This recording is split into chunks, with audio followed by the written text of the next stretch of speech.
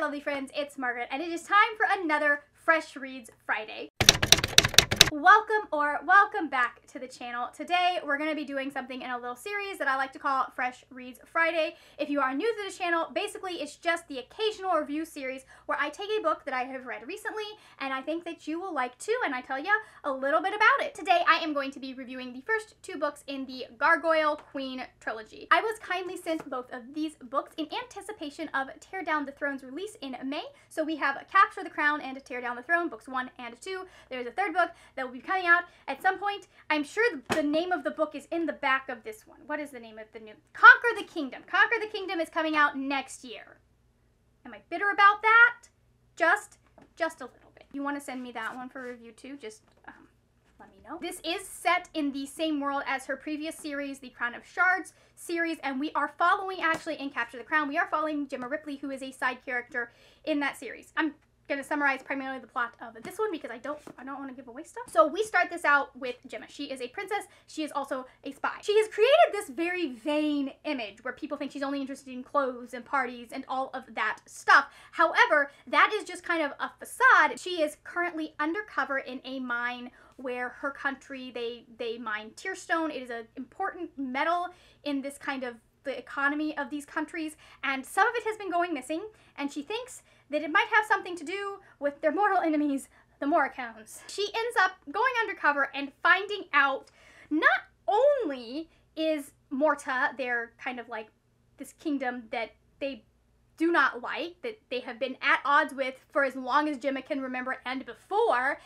she ends up finding out that they may be behind this, they are involved, and she also ends up running into Leonidas. He is the queen's bastard son, and he still has royal status and all that stuff, but there's a lot that's gone on with him, and they do have some history because they did run into each other as children. They're meeting again as adults when Gemma saves her life and gets involved in a whole bunch of other stuff that happens. So overall thoughts, I enjoyed these books. I ended up giving them 4 stars. If you're looking for a fantasy romance series with the emphasis on the romance, this is a good one to kind of go for. If you're a fan of like The Cruel Prince, books like that, this is kind of in that same vein, except they are adults and also not nearly as mean to each other. Like, there's a lot of high life or death stakes, but they do have a little bit more maturity than certain people in the Cruel Prince series. As I mentioned in the beginning, I definitely, we did leave off in book 2 in a better place, or a more satisfying place for me as a person. So the story behind me finishing book 1 is basically I read book 1 on an airplane, and I don't know, I had other books that I needed to read, so I left book 2 in my suitcase, which I checked. And so a girl finishes book 1 and is like, well, crap. There were some regrets in the choices that I made in which books I prioritized in my packing. I think it's a really decent, well-written fantasy stories. I think the author set out to do what she meant to do, and I mean, there weren't any low points in the books for me, except for the normal low points that I have because I have terrible secondhand embarrassment and can't handle it in books when people are about to do really stupid stuff and I know it's gonna happen. Just can't.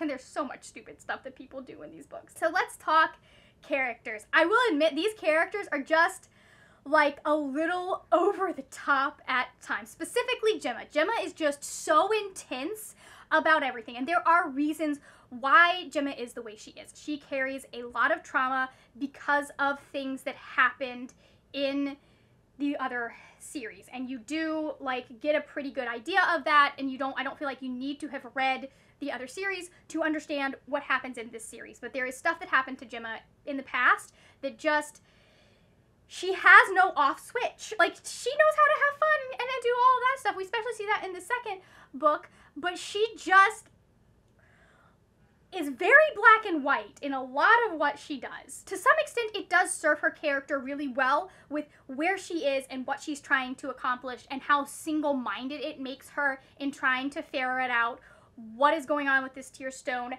why are the Morricones messing things up, what's going on. It really makes her single-minded, and I think that there are things that would have happened if she had not had that single-minded focus on these people are awful, I want to murder all of them. However, a girl needs to learn a little bit of nuance here. She does. It is part of her character arc. She just needs to learn a little bit of chill. And I do think that is something that she ends up learning as she gets to know and starts to work more closely with Leonidas, because they keep ending up being thrown together because they both, despite her just being like, I want to murder your entire family, they also keep being thrown together because they have similar goals in both of these books, which I can't tell you because it is slightly spoilery, but they do have a common enemy, we'll say. We'll say that. I really do like how she does end up learning, not just through Leonidas, but through some of the other people that she meets while she's working with him. She does end up learning that people are more complicated than she feels that they are, because of how these people have affected her. Not to say that some of them don't deserve to like die a fiery death. Hopefully, there's still hope that that might happen in book 3. I don't usually make a case for murdering people as children, but a lot wouldn't have happened in this series if someone had been. I really do like the dynamic between Leonidas and Gemma. You can definitely see that he is coming from a different place than she is. He is definitely coming from a far less, at least in relation to her and her country and her people, far less traumatized place. He also has a lot of trauma, but a different type of trauma. I will say there are places where I did feel a little bit, especially in the way that like the characters, or especially how Gemma reacted, it felt a little bit like I'm reading a YA novel versus an adult novel. So just keep that in mind. If you do not like the YA vibe, maybe don't pick this one up. It could almost be a crossover type of series. Some other things that I did like about the characters, I really do like the relationship that we get to see between Gemma and her dad and the rest of her family. I like the fact that we don't do the evil stepmother trope here, that she has a pretty cool, awesome stepmother that we get to interact with, especially in the second book. There are a couple of side characters that are real fun. I'm not sure how I feel about the representation of one of them, because she is definitely modeled after a Japanese-esque culture. It is not the central culture, but it is kind of showing that the wider world is not just white people. There's just some stuff that feels slightly stereotypy, and even though we have a really interesting kind of well-rounded side character in regards to this, it's also one of those things that's like, I feel like we could have delved a little deeper into some of that. I also kind of like, this is one where you have magical creatures, like Gemma has a gargoyle partner, and Leonidas has a giant bird. It's like Pokemon. I like the relationship that we get to, that we see, the partnership that we see between the people and their kind of animal companions that they have, and the fact that it's very much a partnership, and like both parties still have their own lives that they lead. Like, it's not as kind of a situation where you've got like a horse and you stick him in the stall and he stays there when you don't need him. Like, both Grimly and Lyra have their own lives, and while they are very attached to their humans are not all that they are. That was a really interesting little touch on how those relationships work. The villains, for the most part, are okay. A couple of them are very complicated, and then we have one that he's a little bit caricature-y.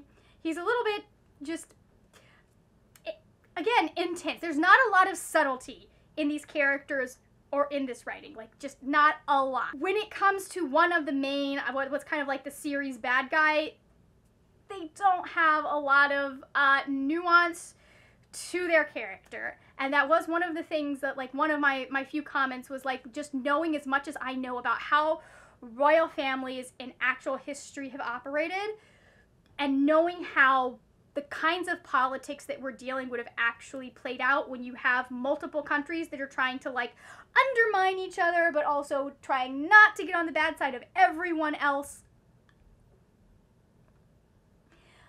Then again, you also had some really dumb dudes that were in charge of countries. You did. And this person is set up to be one of those really dumb people in charge of countries. Anyways, I thought it was interesting to have that particular person juxtaposed against a couple of the other kind of antagonists that we see in the series. I would have liked a little more nuance to this character instead of just kind of going straight for the serial killer vibe. Didn't really need to happen though, because the main focus, like, basically the bad guys, the antagonists, are there to put friction between this relationship, because again, it is a fantasy emphasis on the romance. As far as the plot goes, I enjoyed it. I think that it is a very readable book. This is something that you're going to sit down and you're going to be outside of obvious issues with secondhand embarrassment. If you are a normal person and not someone who has to like close the book when you start to realize and prepare yourself for people getting into major trouble, I think this is going to be one that you can sit down and you can read in an afternoon. I read the majority of Capture the Crown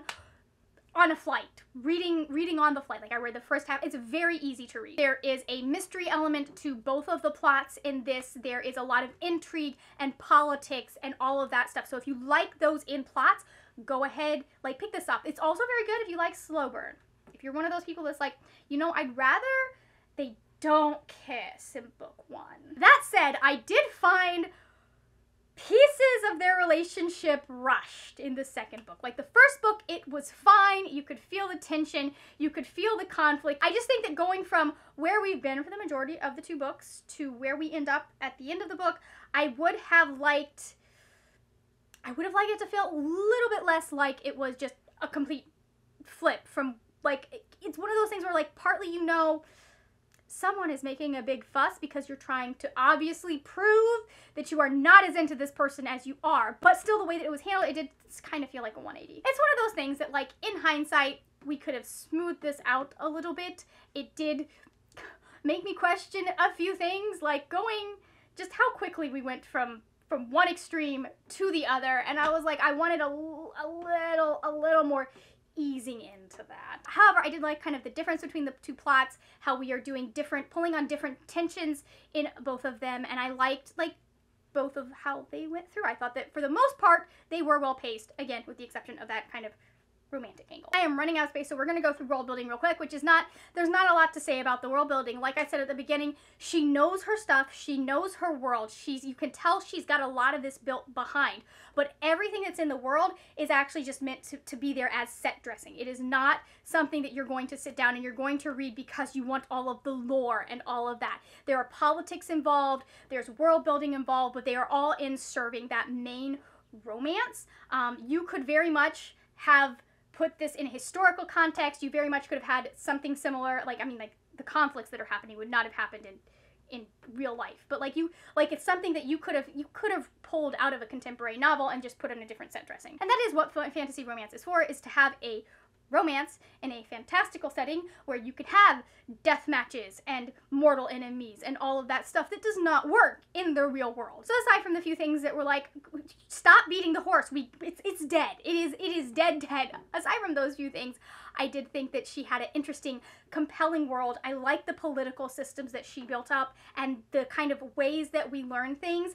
There was a lot of info dump in the first book because she's trying to catch you up to a little bit of what's happened in not book 1, but like the first series. But again, you don't need that first series, and I think for the most part, while it's one of those things that's like a necessary evil, and she did it as well as she could do. The only thing that I don't really like is there were a whole bunch of like just random flashbacks that happen, and I didn't feel like they added anything to the story. I felt like those could have just been summaries of her experience, or they could have been worked into the novel a little bit differently, because it's one of those things like, and this is a personal taste preference, but it's one of those things where like you'd have a paragraph break and it would be all in italics and we go through this whole scene, and I'm just like, this is taking away from the story that you are telling and what is going on, and now I'm frustrated, and this is a very odd place to have a flashback. Like, she does have an in-world explanation for it and why we're doing this, and I'm hoping that we're going to build on it in the 3rd book, and we're going to see it used more in the way we see it used at the end of the 2nd book.